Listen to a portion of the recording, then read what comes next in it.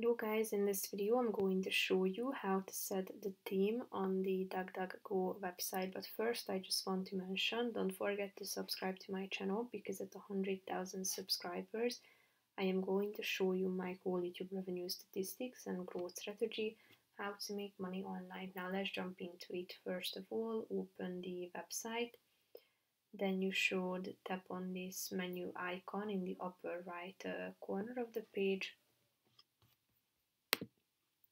Click on themes at the top, and here you have the themes that you can choose from: default, basic, contrast, dark gray, and terminal. Tap on the relevant one, and here you can see that it is updated automatically, and you can check out how it looks like. Just simply tap on the relevant one and the theme will be updated automatically. So basically that's it for this video guys. See you in the next one. Bye bye.